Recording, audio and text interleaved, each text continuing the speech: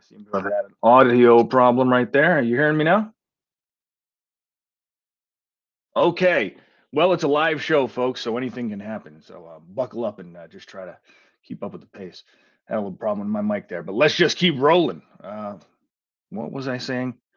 Probably something great about our next guests. Today, we're talking transitions with two amazing guests from the Honor Foundation, a career transition program for U.S. Special Operations Forces that effectively translates their elite military service to the private sector and helps create the next generation of corporate and community leaders.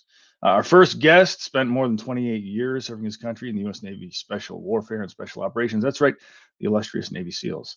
His career culminated with promotion and 5 years service as a Command Master Chief and his inevitable retirement in 2019. Since then, he's been an executive coach, a CEO, and even a podcast host. For the last 3 years, he's been working with the Honor Foundation, helping his fellow operators successfully transition to civilian life.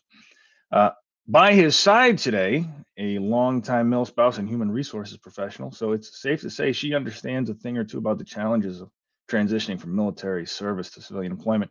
She's the vice president of people for the Honor Foundation, where she's been building relationships with employer partners, leading the global executive mentorship program, and creating compelling events that advance the Honor Foundation's mission. Ladies and gentlemen, please join me today in welcoming Bob Newman and Lindsay Cashin. Bob, Lindsay, welcome to the show. Lucas, thanks so much. It's great to be here. Hey, right. Lucas. Hey, Lindsay. I'm glad you guys could carve out some time to be with us today. Hey, folks out there in internet land, now that you know who we are, let's hear who you are. All right. Where are you? Who are you with? Are you transitioning? Are you retiring? Are you a mil spouse? Are you a veteran, a reservist, National Guard? Any combination therein. We want to hear who you are, and we want to hear your questions, comments, issues, and concern. And time allowing, we'll get after them. And thanks to my commenters right out of the gate for identifying that my headset wasn't working. I appreciate that. Okay. Bob, Lindsay, before we get into questions and answers, I'd really like to hear about your personal experiences, your individual experiences within the military community, and your transition to the civilian world. Lindsay, why don't you go first? Yeah, so it's great to be here, and I'm kind of excited to hit it from two folds as a military spouse and as somebody now who serves this community and the men and women who are transitioning out. But my background is, born and raised in New York City. I thought I was going to, make it big and work in Manhattan. And lo and behold, I meet my husband and he makes me move to Southern California. My husband's been in the Marine Corps for going on 28 years from the conventional side, joint side, soft side, and you name it. So we've had a wonderful and an amazing life. My background was always in HR. So what I found that I had to adjust and really create a new norm and a new life for me as a military spouse and find the new job and find the new group of friends and tribe members who could support me in my journeys. I had to learn how to be a full-time working mom and a supportive spouse to my husband and what his career was. So I love conversations like today because I just think that the military community and the spouses provide such an incredible talent lens to companies that it is truly a passion of mine. And I came to THF almost 3 years ago because I found such purpose in what their mission was for the community and their families. So excited to be here. Thanks for the time today. Excited. And I'm excited I get to work with Bob every day too. So his story is amazing. He is one of many who inspire me to what we do. So Bob, I'm going to let you do your intro too. Yeah, thanks so much, Lindsay. Yeah, so I came from humble beginnings. I grew up in southeastern Pennsylvania. My father owned a food wholesaler, and most of the men in my family had served in the military. So I knew at a young age that I wasn't going to be continuing on to college because my background was I was majoring in juvenile delinquency. So the military was certainly a responsible path for me other than college. And my dad had introduced me into, he had a number of SEALs going through jump school with him in 1965. And that's kind of, I heard those stories. My father was actually in the photograph right there in Vietnam. And so I enlisted at 17 for the SEAL teams. And as you kind of went over my career there, the interesting part of my transition and background was I spent a number of years as an operator. And then, I think for me, the benefit was as a senior executive, Command Master Chief level, for the last 5 years, and then actually kind of flying a desk that the entire last 8 years of my career, I was starting my transition sort of at the tail end of my career, as it were. So for someone like me, I think the transition is a little bit of a different scope than a lot of the military folks that are getting out after a 4-year or 12-year stint, something of that nature. But thanks again, Lucas. Really grateful to be here and looking forward to sharing our story today. Oh, fantastic. Bob and Lindsay, thank you very much. Okay, so let's dive right in. Many veterans and mil spouses alike find the transition can be a lonely experience. They go from a structured environment surrounded by hundreds or thousands of people who speak their language, understand their culture, understand their experience, and generally support each other during difficult times like deployments. Our service members have a singular focus, a critical mission, and the support that mil spouses provide is actually vital to the members of our team. Once they transition, though, some find it's all gone. It evaporates. Your tribe, your family, your friends, your coworkers, your colleagues, your bosses, your subordinate, it's all gone like that in the rearview mirror. Why is it important, even critical, to the well-being of service members and spouses alike as they go out into the civilian world to find their tribe? Lindsay, take us up. Yeah, I think it's a full holistic approach to it. The mind, body, and spirit of finding those like-minded individuals, the commonalities that you've had throughout a life of service, and then making sure that you're going to remain in contact with them for those encouraging moments, those sounding boards, the help, the guidance. I think it's really important that you have to embrace the relationships that you've developed. Whether it's a spouse, I'm going to date myself here, like going back to the key volunteer tribes that we used to have, the key link groups.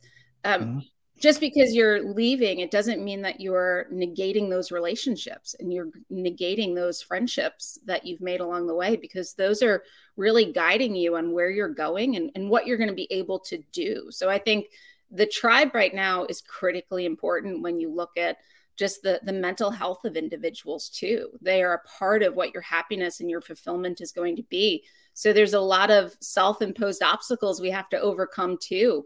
Being willing and vulnerable to reach back out, have those touch points and saying, I want to talk. I want to throw an idea past you. What do you think? You know me very well. And I think it's twofold that you also have to consider that for the service member. I can't speak to the team experience like Bob can. I can only speak to the spouse experience, that it's always valuable and it's a phone call or a text message away to be able to make a great impact on somebody. So finding those tribes, critically important, and remaining in touch with those tribes that you're already a part of. That's my gut right now. Bob, take it. Yeah. I'll come back. I absolutely agree, Lindsay. And, you shared a few, insights there, especially being vulnerable. And I think what's so important about the tribe is like, stay in touch with your veteran friends, your community, the people that you served with that made an impact on you and help mentor you, or, hey, maybe you help mentor and guide. I mean, I get feedback from folks or asks, especially since I'm working with the Honor Foundation now, I get hit up all the time by folks that I worked with. And that's so fulfilling to me. But your tribe is not your identity. Your veteran is something we do. It's a stable part of our foundation. I served since I was 18 years old, all of my adult life in the military, but I don't see that as my identity anymore. And what are our tribes? Our tribes are the people that we rely on and that they rely on us. So your family is part of your tribe. You will find other activities that inspire you, that can give you a sense of purpose. Those things can be your tribe. And, I think really to be fulfilling post-military service, whether it was one tour or you got out after a 30-year career, is to identify yourself in a vocation, a profession that you can identify as a tribe. Those people that you trust and rely upon, and they rely upon you, and they're helping to drive that sense of purpose. One of the things we talk with the Honor Foundation is when you go to that next career and you're going through the interview process with those companies, you're interviewing them just as much as they're interviewing you. And that is a really important part of you feeling connected to that relationship that you're going to build with them. Yeah.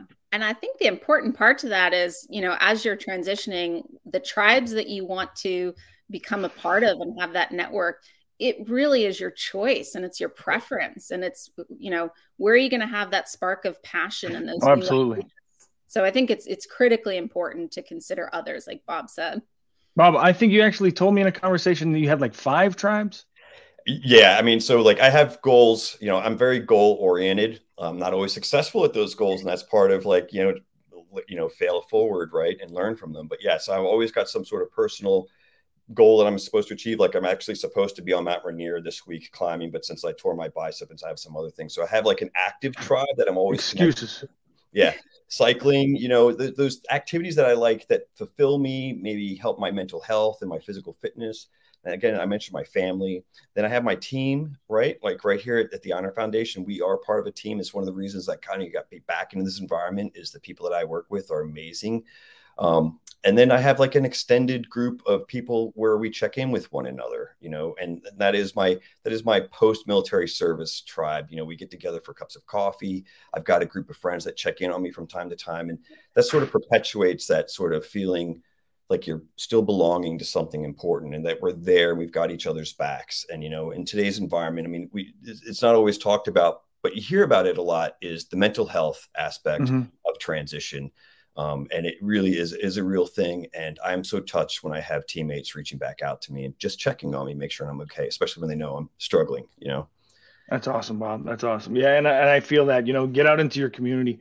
You're leaving one community, get into another. Maybe that's a church group. Maybe that's a fraternal organization. Maybe that's a veterans group. Maybe that's a VSO that you want to donate your time to. But, sitting in the house and looking at your DD-214 and wishing you would had more time or been to another school or gotten that last promotion, it's not getting you anywhere. All right. Yeah. Get out and find some folks just like you and live life. I want to talk for a second about networking, very much linked to that idea of finding your tribe. Everyone tells me that networking is critical to a successful transition. It's critical to finding good employment. It's critical. Why is this so true? And how should our transitioning service members and spouses be executing? Yeah.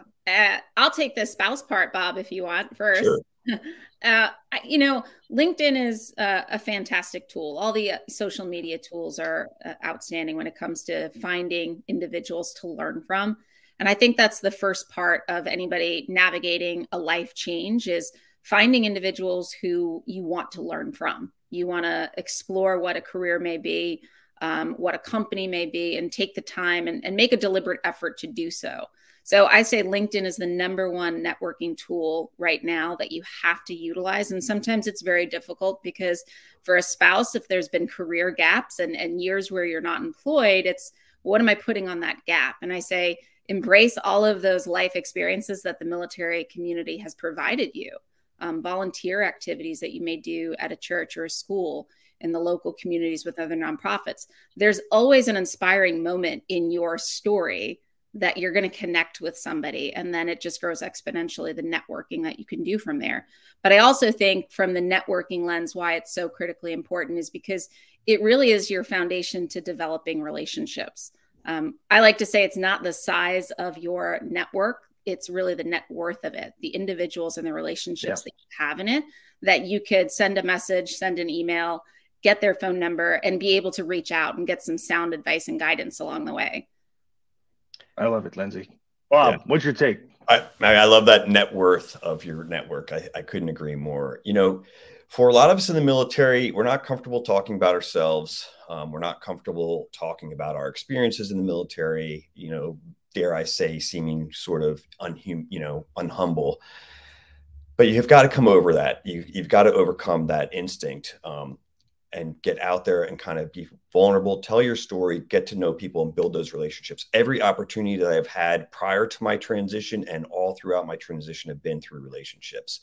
And as Lindsay mentioned, LinkedIn is your intelligence gathering device in a platform that's right in front of you every day. If you want to learn about a business, start following them on LinkedIn. Create a conversation with people within the thread of what they're sharing on there. Focus on specific business sectors. All those tools are right there for you. And from the military aspect, we understand targeting. Well, targeting is the same aspect that you're going to apply to looking for your next job or opportunity.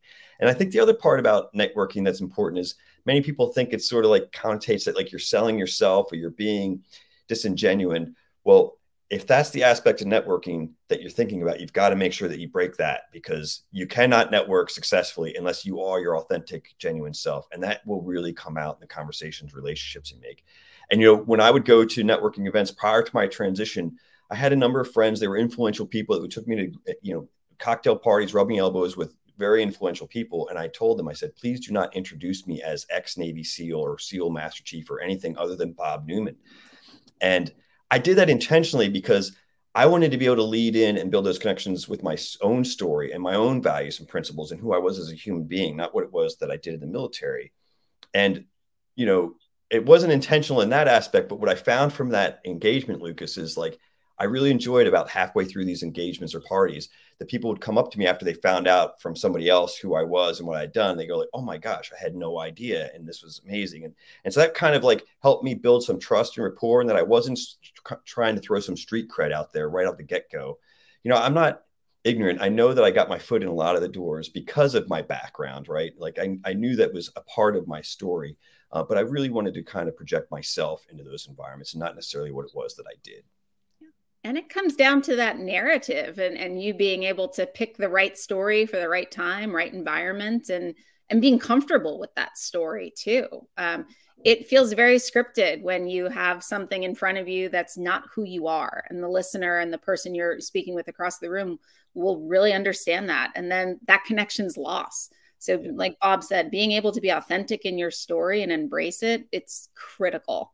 Yeah. And then the last thing I'd like to share is that, like, you know, in the military, we love to be in service to others. And I can tell you that I get no better fulfillment. 90% of the time, I'm not using my network for myself. It's when I have somebody that reaches out, or I get an understanding of someone's interest or what they're looking for, and I know someone in my network that I can do the introduction to. And I just absolutely love that. And to me, that's the most important part of my network, is being able to use my network for others. And you know, that way I can feel very comfortable making these connections and introducing myself to people, because it's not about me being self-interested at all. It's really is about helping others.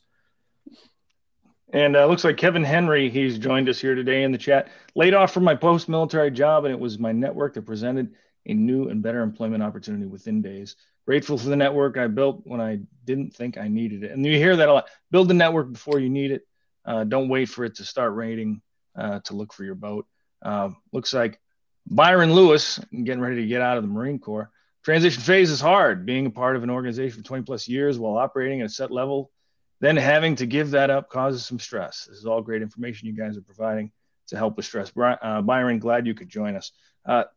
Next thing, probably the biggest issue, the biggest concern that most veterans have, and probably the one that I had as I was transitioning out, was employment. And you spend 18 or 20 or 25 years in uniform, and you know where your next paycheck is coming, and you know how much it's going to be, and you know when your next promotion's coming, and it's all very simple and it's easy, and it's a warm blanket of financial predictability.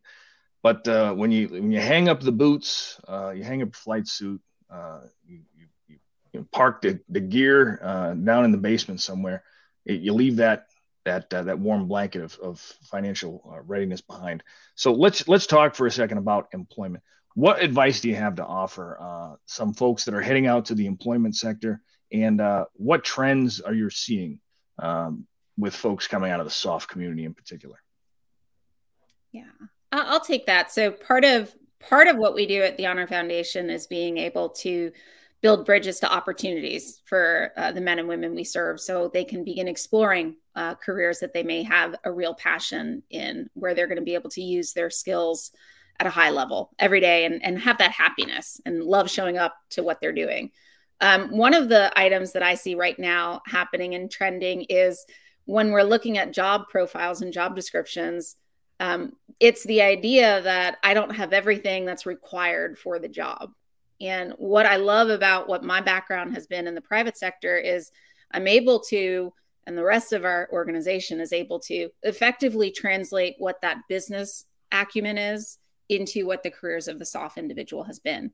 And we're able to just create this new language where we're highlighting all of the strengths and the skills and the expertise, so we can consider a career in the field of, say, financial services or entrepreneurship. And that's what I do love about it. I think right now the obstacle is I don't have everything on that job description as the requirements, so I can't apply. No, absolutely apply for those jobs if you are interested to learn more about the company and that's the job you want because it could fit you. But it's being prepared to be able to better understand it. So not rushing and applying. And much like we just talked about networking and LinkedIn, it's really finding the right individuals who could help influence this process for you as well. And I think that's a real gap right now is going through applicant tracking systems. It's great, but it doesn't mean that you're going to get the interview. It really is about creating the right relationship where you're able to share your stories, highlight your strengths and skills, and show that great value you will provide to an organization if that's where you want to go.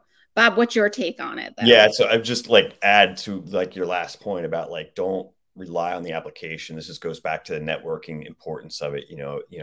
Many opportunities out there for our veterans are not happening through the direct apply button. It is through that networking relationships that you build to get in the door there. And one of the other things that's trending is a lot of companies have gotten wise to the talent pool that they get from the veteran community. So they're setting up their own veteran hiring networks and membership, and assemblies of veterans in their organizations that kind of help them circulate that pool and look for talent in there.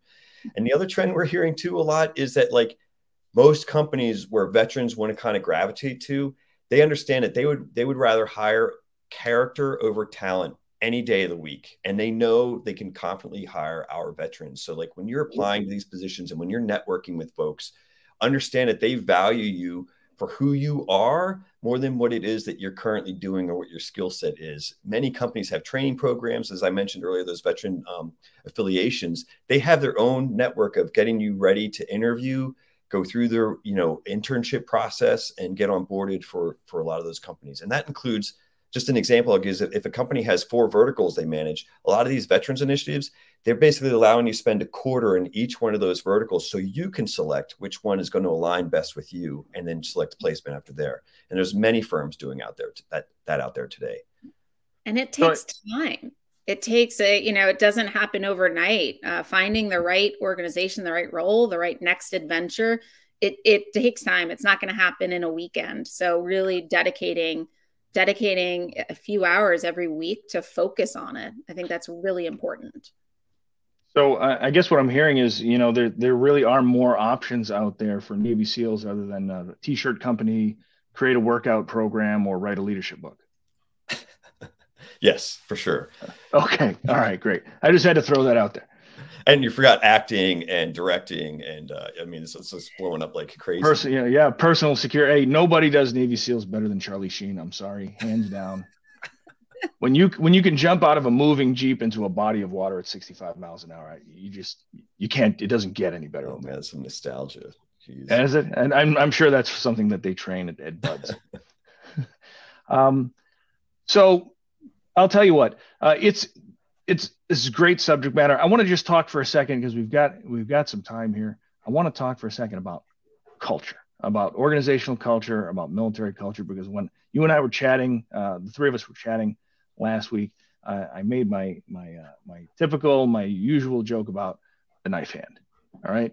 This knife hand has served me well, and now I understand in the civilian world I have to holster this thing. I can't use it to direct. I can't use it to emphasize a point.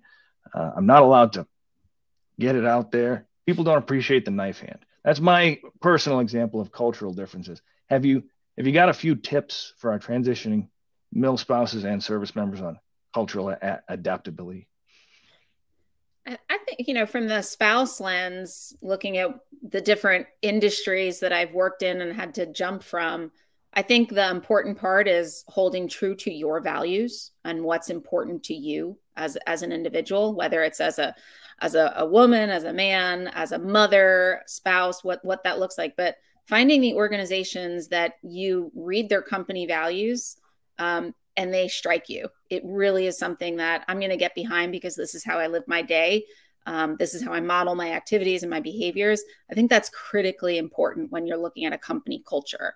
And then, like Bob said, finding those individuals and doing your company research, talking to people, and really see if those values come out in those conversations. I think it's one thing to read company values or read on a website, life at, and hear these incredible testimonials. But when you actually can sit down or over Zoom, talk to somebody who's lived there at that organization, you learn so much more. So I think for a military spouse, I think the values that you hold every day is critically important when you're looking at the organization that you're going to move towards. And hey, Bob, and before you attack that, Christian says nobody does Navy SEALs like a Navy SEAL. Thank you for that feedback. Thanks, Christian. Yeah, Christian. I'll get the note over to Charlie Sheen that he's been bumped. Bob, culture. Yeah, so kind of building on that knife hand example that you give there, right? Like, you know, you got to be cautious, right? In today's environment, just call it what it is like there are, I guess the way I would ask you to look at this as a veteran is that like you represent a group larger than yourself, just as you did when you served in the military. So recognize you're not just representing yourself if you say something offhanded, or maybe you're being aggressive like you would be in the platoon space or something of that nature. You're actually sort of representing the rest of the military, you know, veteranship, especially in your organization. So if you wouldn't, the rule we always used to say in the team room is like, if you wouldn't say it to your grandmother, don't say it in here. Right. And I think you can kind of take that knife hand sort of analogy back to, you know, your business place. And the other thing is like, you know, seek understanding within your new environment, that new tribe that you've aligned with, and give them the time to understand you as a veteran too. You know, so if you use an acronym or if you have some verbiage that they're not familiar with, don't just like roll your eyes and move on, or say like you wouldn't understand, because that's how rude is that? Like, actually, if they asked or said that they didn't understand, it's because they probably want to understand what that comes from.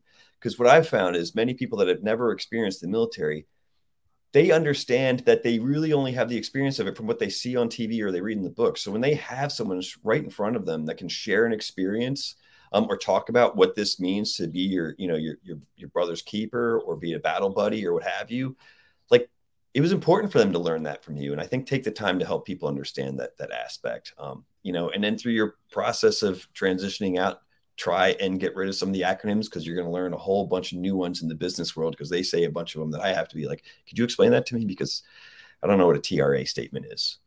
Yeah. Yeah. I think at one point in time, somebody in my workplace asked me what I had planned for the evening. I said rack ops. And they just looked at me and they're like, what? I'm like, I'm just going to go get some sleep. Never mind. All right. So, hey, it's a transition. It's called a transition, not so much a change, because you don't go from 0 to 1. It takes time and it takes effort, and you have to be deliberate about it. All right. Rolling into our last question, the same question I ask of all my victims, of my guests.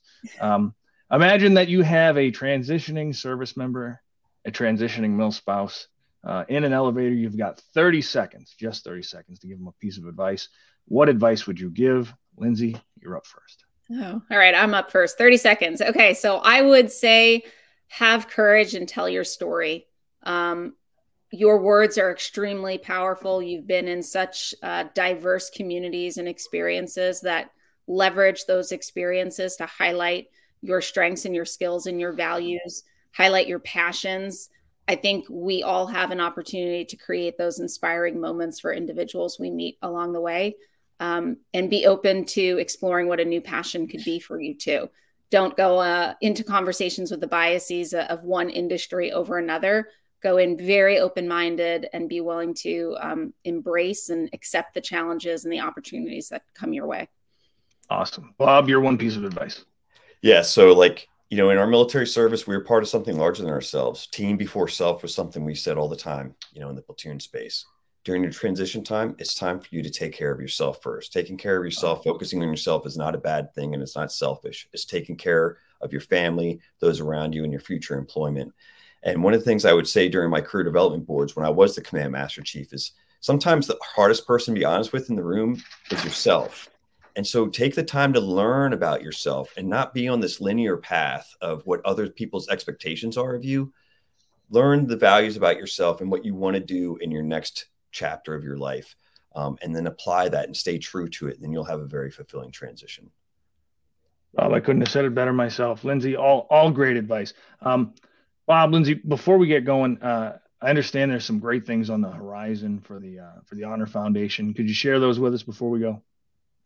Yeah. So Bob and I are very happy. I mean, we're 8 years old as an organization, and in a few short weeks, we're kicking off 8 campuses. So this is really exciting for us because we are serving more SOF men and women than ever before. We are just opening our new campuses down in Tampa and in Eglin, and we're going to have a second virtual campus as well. And then our physical campuses at San Diego, Virginia Beach, Wilmington, North Carolina, and Fort Bragg area. We're just really looking forward to a great 3-month cohort experience with the men and women where we're going to serve as trusted partners to them and their families. Yeah. And with that expansion, we're providing executive level training, a 3-month course to our transitioning veterans. And so we bring on world-class facilitators. And so as we've grown and expanded, we're looking forward to growing our base of facilitators, executive coaches, and everybody else on board the team, and providing these services to everybody that served in SOF at some large capacity during their career. That's fantastic. I'll tell you what, great show today, great advice, and I hope we've delivered some advice and some guidance and some wisdom to the folks in the audience to help make their transitions better. And for our audience, hey, if you're looking for a job, you haven't already done so, head over to www.recruitmilitary.com. All right. 400,000 jobs with over 6,000 employers. Recruit Military is on a mission to help transitioning service members and mil spouses find meaningful employment opportunities.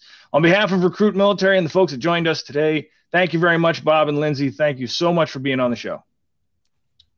Thank you so much, Lucas. And be sure, folks out there in internet land, to tune in next week where I demonstrate the importance of work-life balance by not doing a show. Yes, I'm going on vacation. But the week after that, we will be hosting Matt Lewis, veteran and accomplished author. He'll be talking transitions. It should be fun. You won't want to miss it. Until then, this has been Lucas Connolly for Recruit Military Live. Good luck and Godspeed.